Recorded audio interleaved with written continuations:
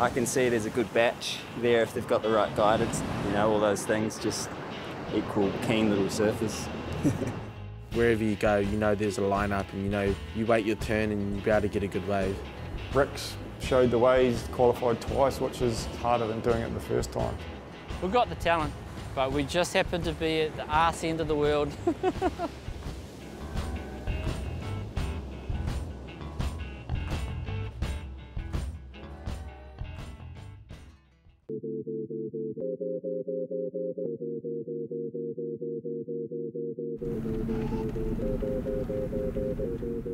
It's a cool place, the East Cape. There's not much around, it's all farmland and heaps of headlands, so everything's real basic around these areas. We're in Tokomaru Bay and we might go try and surf this wave because we're here. Typical Kiwi little town. As you can see, there's not much going on here. Looks like there's a little wave. I'm gonna go see how it is. I'm gonna see if Kehu can stand up. He's from Mount Maunganui, so he's used to low knee height waves. Said he liked Ferg, took the money to work. I kicked it to the curb, took the honey and swerved. Gee, I got all of the burn, money to earn, so I'm pushing in the hood. Gee, I'm pulling the burbs, like pull up and pull up the skirt. Shorty shot an Uber just to fill her with dirt, and still I walk back for the filling on killer. Novelty, eh? Bit of fun. Just me and the bro out in the middle of pretty much nowhere. Yeah, surf by ourselves. Can't say that too often these days. Say that like I'm an old bloke, and I've been around for a while. This is a traditional New Zealand food, stock standard steak pie, pastry around it with some sauce on top.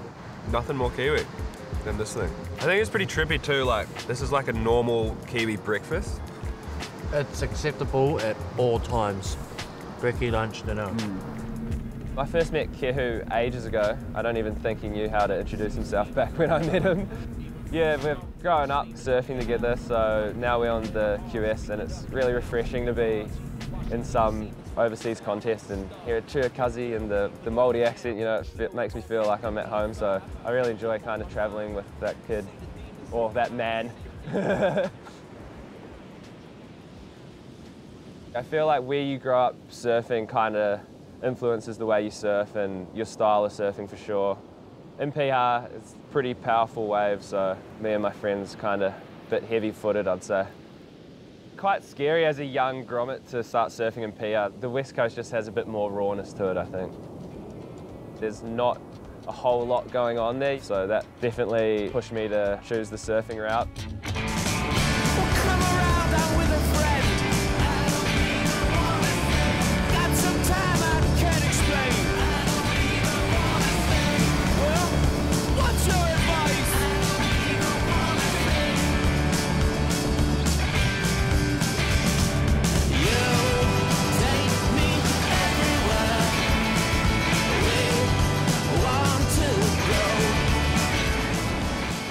From a young age, I really loved surfing, and then I just kind of found my way into the comp scene and stuff, so it wasn't really like a decision like I'm going to do it. I just kind of gradually started doing it, and surfing is far more of a fun thing that I love to do than job. It's just, at this point in my life, I'm starting to do it kind of professionally.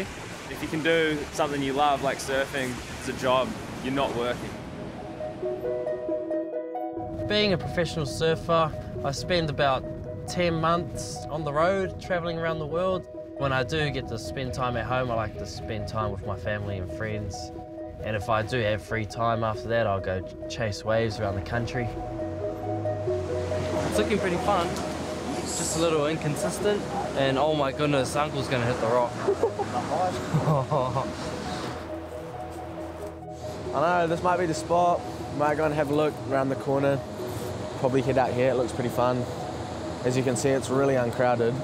These lucky fellas get waves everywhere, eh? Heaps of options. But there is a toll to it. It's cold. Gloves on, rugged up, triple layers. The cuzzy over here, Tommy's fucking bare feet shorts.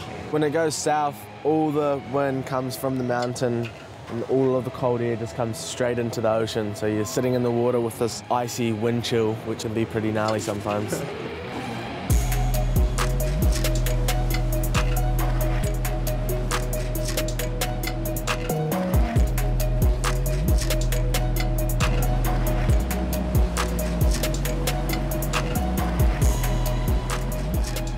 definitely got a different vibe. The vibes, I think, is way more hearty and raw down here. So waves are like a little bit heavier, a bit different compared to, say, the East Coast. It's really good because you know wherever you go, you wait your turn and you'll be able to get a good wave. Whereas you go somewhere else like Raglan, it's just a free-for-all. Oh my goodness, waves are cooking. Might go out for another one. Can't resist. Each of the Māori boys are out there too holding the fort. They gave us some waves, so it was on.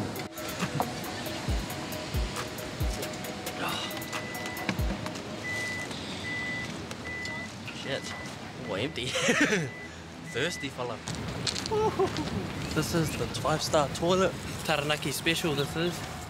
Oh, that's an actual kind of toilet now. Used to just be this hole in the ground. Upgrade things. In New Zealand, we call these things a long drop. So a long drop is pretty much just a hole in the ground. Pop a squat on it, just like that, and go for gold. Taranaki, there's the farming culture and the surfers down here that tie together. All the surf spots down the coast are all on farmland. So we're really lucky that all the farmers have let us surf down them, and that's why it's got such a unique feel to the waves. There's obviously the rules when you go through a farm, shut the gate, respect the farmer's property, which pays off because we get to surf some of the best waves in New Zealand when it's on. Obviously I love surfing, I really want to take it a little bit further, but I'm probably just going to try and do an apprenticeship and then travel off my own back because it's pretty hard to find sponsors that are happy to pay for you to travel. 2 years when I try to chase the QS. But I also really love free surfing, so I'll definitely try and find a good balance of chasing comps and then staying a week or so after the event and free surfing my brains out at best spots. Kind of go somewhere warm and tropical. Trying to work on the white boy tan. I don't think I can go tan, I think I just go red. red like a crayfish.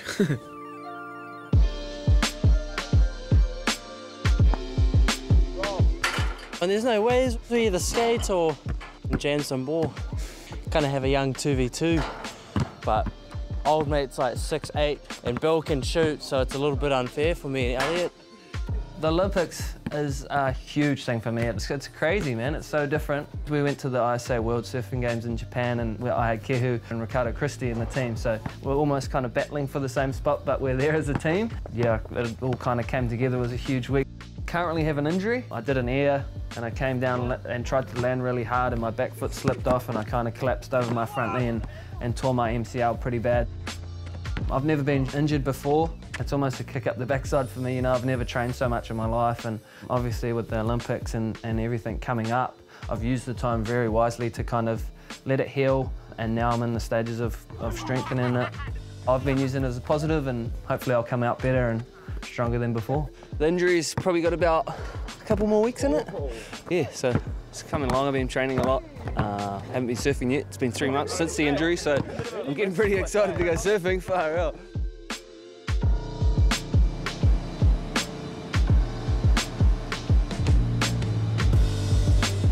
Down in Gizzy at the moment, come down for a trip with the boys, and there's obviously some fun little waves out there, so chucking on the Weddy for the first time in ages, bro. I'm pretty excited.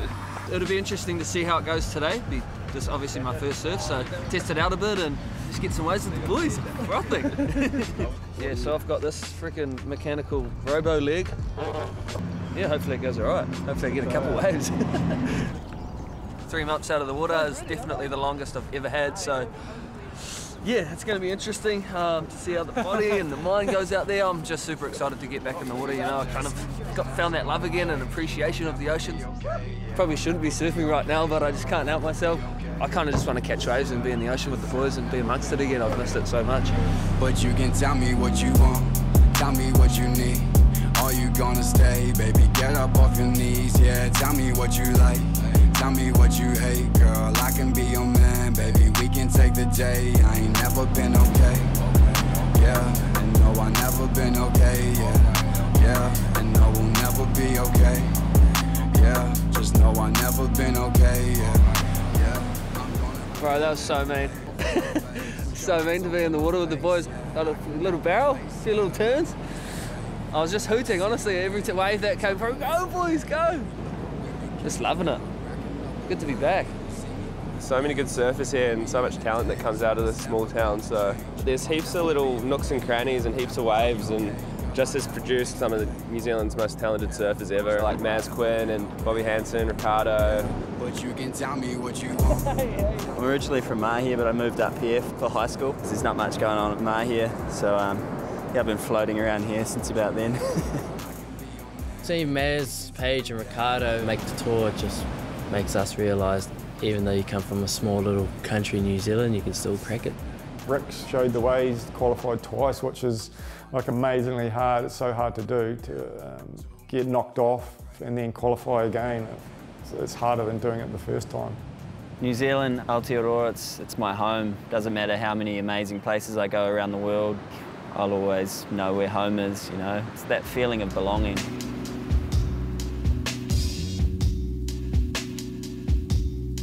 With my kids, I'm always going on and on and on about how I grew up, how much time I used to spend outside and that kind of thing, and they get a little bit annoyed at me, but I'm just trying to drill it into them that there's an ocean there that's got endless amounts of fun, it's free, you know, you don't really need Instagram to be happy. Yeah, I try to drill those core little messages into them when I can and when they let me.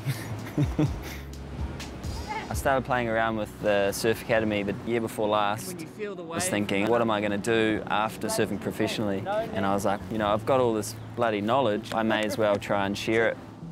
Quite tricky to get them to stay focused after a day of sitting there at school. They just want to get out there. I really love when something that I say sticks with someone and then I can see the actual improvement. You never really know if someone's taking it in until they kind of do it. So when you do see it and see that improvement, it's a pretty cool feeling. These kids are my younger group.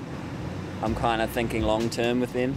It's not so much about the short term kind of goals with these guys, it's more kind of getting them into a routine of trying to improve and have fun. Yeah, we'll probably see the results in a few years' time.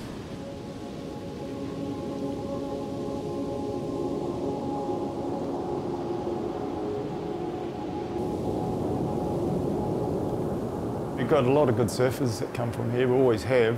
Go to any local beach and you see kids ripping, and hopefully all the younger guys can get backing, and guys like Kehu and Elliot that are getting in the top 100, top 50 of the QS and then on to bigger things, and you know, hopefully they can achieve their dreams.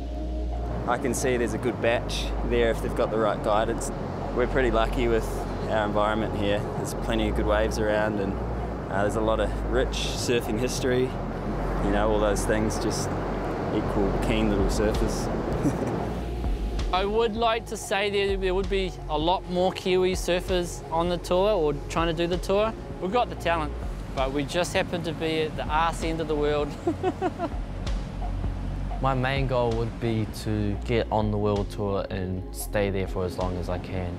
After that, make surfing a pathway the same as rugby is for our young Māoris and young Polynesians, because we came from the ocean. And I know heaps of young Māoris who just don't have the backing around here, but surf amazing. It comes down to dedication, consistency. The goal is still there, but it's up to him to get there. What parent wouldn't be proud of their kids when they're doing something that they're passionate about and they're doing it a handi?